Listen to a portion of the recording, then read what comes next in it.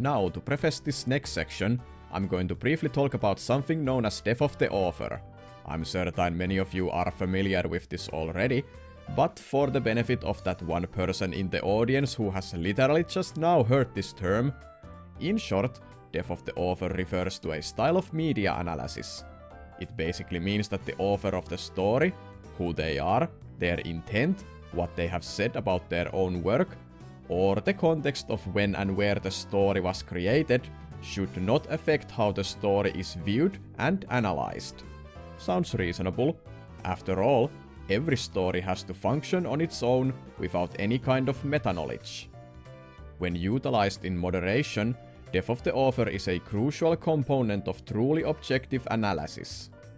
Without it, we leave the door open for the author to patch up their work retroactively, or try to justify all of their screw-ups by all sorts of limp comments like, actually, this was what this was, and this is how this works. No, you wrote the story, it is finished, it is published, you got paid for it, it has to be cohesive on its own, now shut the fuck up, do better next time.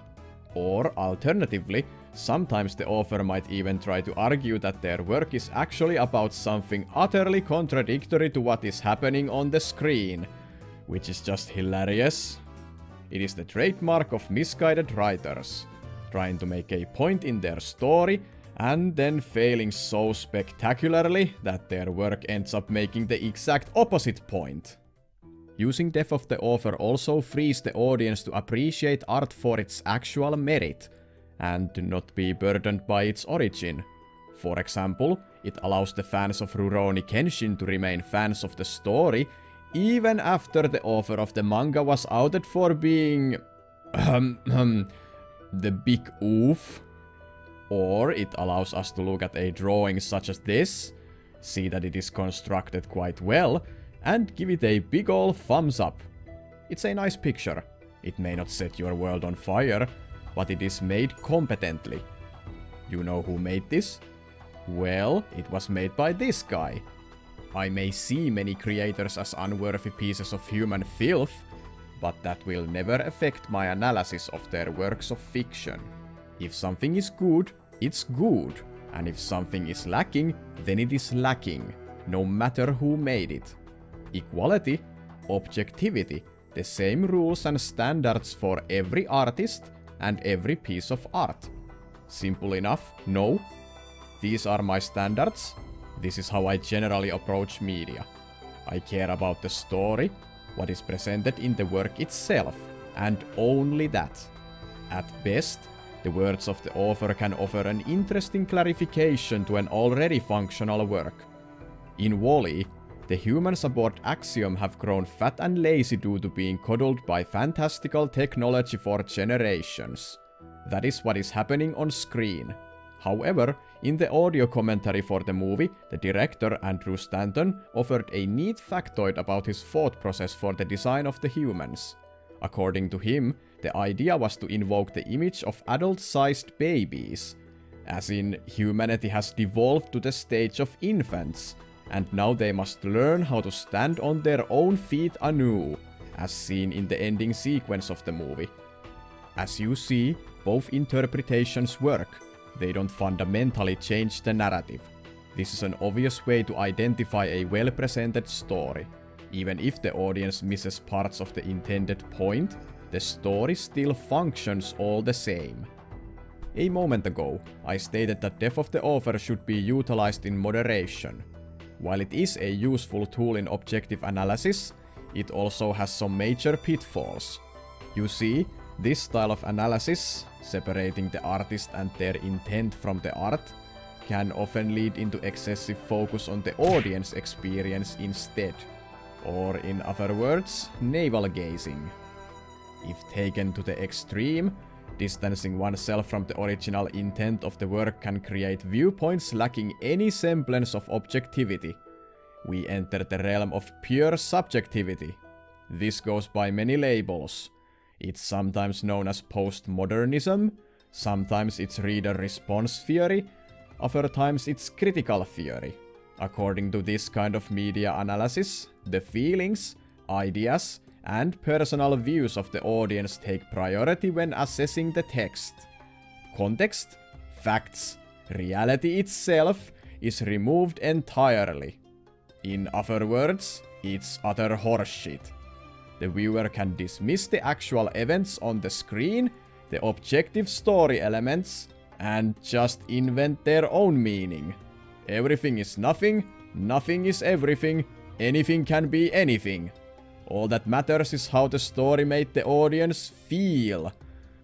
In the worst case scenario, we end up with some sad delusional weirdo claiming that Middle-earth is secretly populated by trans people. Like in most things in life, the effective path, the truth, lies somewhere between two extremes. More often than not, if we just take a brief moment to actually look and listen and think what is presented in the narrative, the author reveals their intent plainly to see. Every story carries something about the author, their fancies, their philosophies, their ideals. The writer tries to communicate something via their story, obviously. In one way or another, the writer always inserts themselves into the story, not necessarily consciously, nor in the form of a character, but as an overarching arbiter of values and ethics. This may happen either subtly or quite in your face, but it absolutely happens. The values of the story are the values of the author. There is no question about that. No one fights against themselves in their own stories. Simple example. No writer who considers themselves an animal lover would ever create a hero character who likes to kick puppies in their free time. If a character decides to do something so heinous for whatever reason, the story always condemns this action in some way, either thematically or by some other character outright stating the fact. And if not, then we can be justified in assuming that the author is actually a psychopath. This is basic communication of ideas. Valorous acts and ideals are shown as good, and villainous things are shown as bad, in accordance as to how the author views the world. The most obvious way this manifests is those soapbox moments where the characters simply blurt out the moral of the story. You know, those "you see, I've learned something today" moments. Something more subtle is when the villain of the story has a quote-unquote point. They are altruistic in their goals, at least as far as they see it. In these situations, it is the job of the heroes to call out their misguided views, hypocrisy, or flawed logic, and to stop them from enacting their evil. In rare cases, the author may showcase a certain type of restraint and humility, crafting a narrative where two opposing sides are shown to be righteous in their own ways, with no true victor in the conflict. The story basically throws up its hands and declares, "I'm sorry, I just don't know." The world is grey sometimes, and to see that acknowledged by writers is an exceptional occurrence, becoming ever more rare each passing year. Now, with all of that being said, let's bring this whole thing back around to the main topic at hand. I'll just play this clip to you, and afterwards, well, you'll see. Ethics involves telling right from wrong and wrong from other wrong, etc. ad infinitum.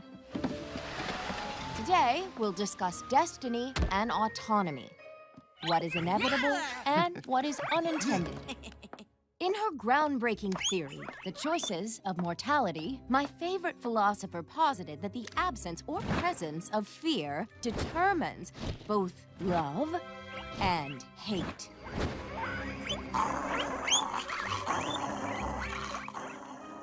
Fear of the other is the fuel of violence.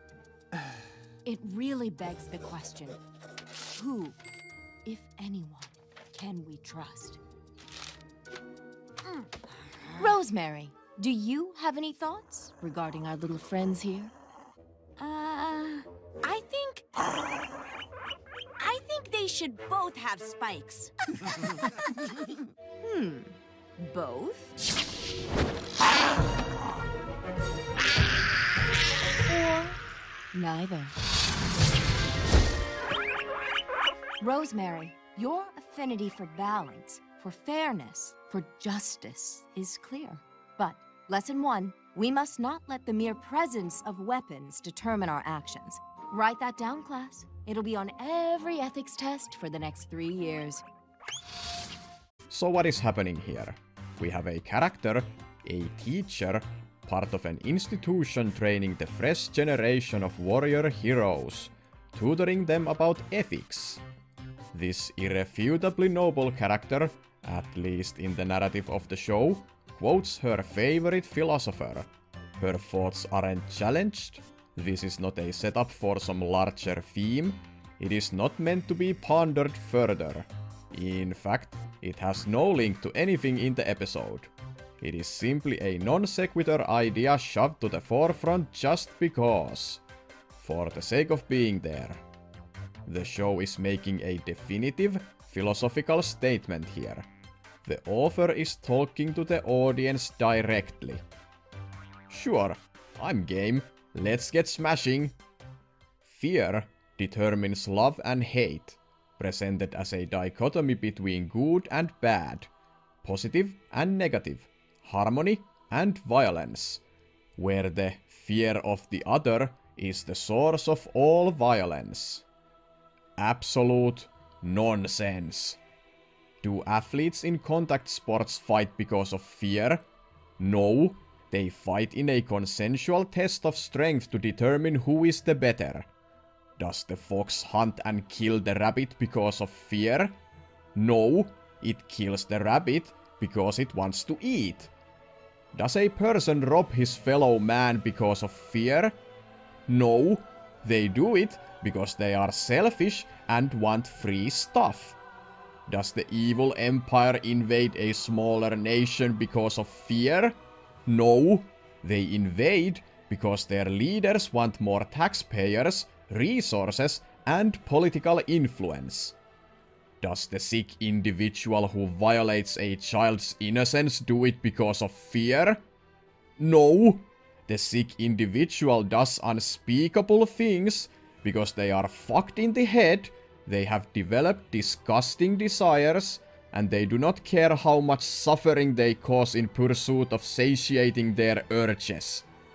Violence does not stem exclusively from fear. There are a myriad of motivations for violence. In the same vein, hate is not necessarily linked to fear. You can hate someone without fearing them, and you can fear someone without hating them. Let's say you have a messy breakup. Someone hurts you badly, they lie, they cheat, they play you for a fool. After it's all over and you inevitably split up, do you hate them for hurting you? You might, and you would be perfectly justified in doing so. But do you fear them? Of course not. Why would you? On the flip side, when fear is the motivator of violence, it can just as easily be seen as the purest sign of love. When you protect your family from someone meaning to hurt them, risking your own life to fight off the offender, that is due to your love, the fear for their safety. Or when a police officer puts themselves on the line for complete strangers and are forced to enact violence on criminals, they do it because it's the right thing to do, because of their love for their fellow men. Once again, the fear for their safety. Fear in itself is not good nor bad. It is simply a human emotion. It can manifest in a myriad of ways. At its core, it is an important tool for our collective survival as a species. It tells us when to fight and when to flee. The show offers nothing of value here. It's all a bunch of meaningless words strung together into an incomprehensive mess. The topic the writers are trying to address is far more complex than they can ever hope to fathom. And that's not even going into the fact that the visual presentation is completely backwards. The creature being assaulted is the one that's cowering, and there is no fear present in the violent creature, it's merely being a dick just because. So where's the fear of the other that supposedly fuels violence? The show itself just proved themselves wrong, contradicting their own statement as it was being said. Now that is some hilarious incompetence. And then we have the second part. Removal of spikes equals balance, fairness, justice. If we remove spikes, the weaponry, or in other words, the capacity for violence from everyone, then we would achieve love and harmony, completely ignoring the entirety of human history and psychology. Before we had firearms, we had swords, and before swords, we had sticks, and before sticks, we had our bare fucking fists, not to mention the willingness to use them.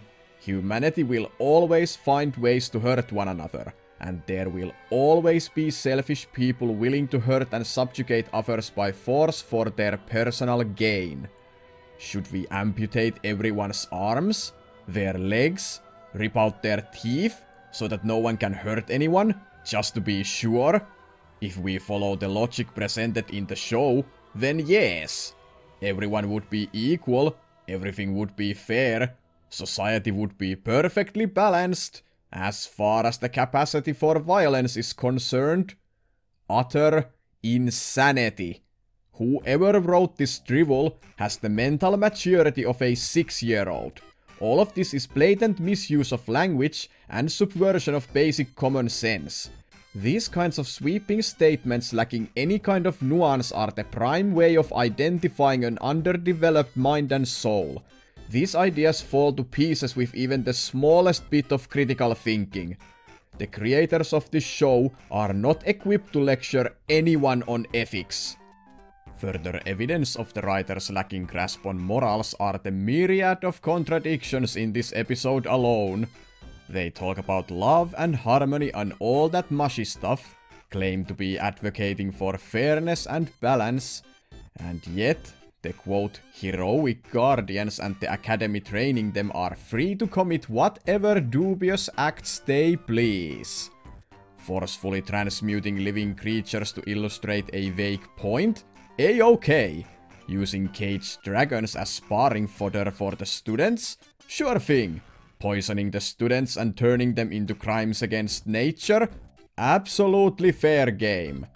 Fear of the other is the fuel of violence, according to the show. So who the fuck is afraid of who here? Is the teacher afraid of her students? Is that why she poisons them? It's pure absurdity. Down the line, the show is filled with stuff like this. Blatant hypocrisy, notions of right and wrong turning on a dime, however it suits the creators at the moment. Moving forward, the curriculum in the academy includes something known as everything hours. The premise is that each day the students get a free period to train in any subject they wish. In addition to the obvious choices such as combat training, or just combat training, the students can also pick subjects like pottery, ballet, or playing the lute. Supposedly, these accumulated skills will be tested by sending the kids on harrowing adventures to dangerous locations around the world. Now pray tell, how the hell is ballet supposed to help you when faced with a goddamn dragon? This is a school for warriors and combat mages. Why would anyone choose to focus their energy on random hobbies, instead of honing their fighting skills? You know, the thing keeping you from dying on the field? Why would the school even allow this? Again, this is a school meant to train warriors, with the duty of protecting the realm and its citizens. If any of them wish to train in whatever extra thing piques their interest, then let them do it on their own time. When was the last time you heard about the army training people how to do pottery? Well, you haven't, because that would be utterly retarded. The show treats combat school as summer camp. full of fun activities and games. It's demented.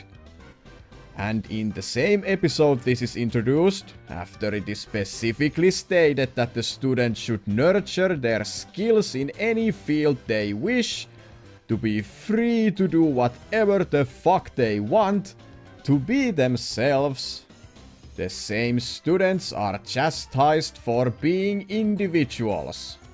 The students are ordered to craft their own oath as guardians, to state their desires and the path they wish to walk, and then they are all called out for being dumbasses because their individual desires are wrong. Here comes the faculty, spewing a ridiculous litany of vagaries that can be interpreted in infinite ways, but to the untrained ear sound good and righteous. It's all meaningless virtue signaling trite. But that's the show in a nutshell. If the first episode was lame and annoying filler crap, then the second episode is where the show truly kicks the nonsense into overdrive. It's just contradictions upon contradictions.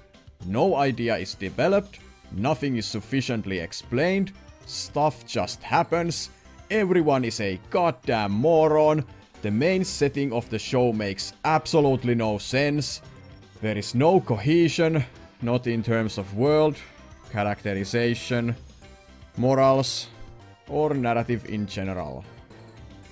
Watching this show, you don't need to know anything about the writers beforehand to come to the conclusion that they are all twisted between the ears.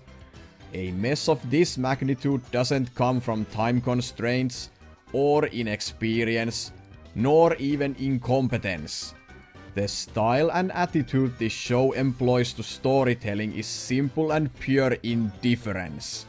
The author, none of them, care about storytelling. In their mind, anything they say goes, no matter how ridiculous it is. They make the rules, they say what's right and moral, even if they contradict their own rules moments later. They have fully revealed their values. Subjectivity, narrow self-centered thinking, moral relativism.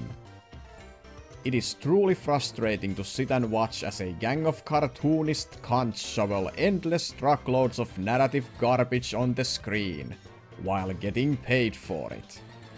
I'm not exaggerating when I say that every moment of this show is pure pain.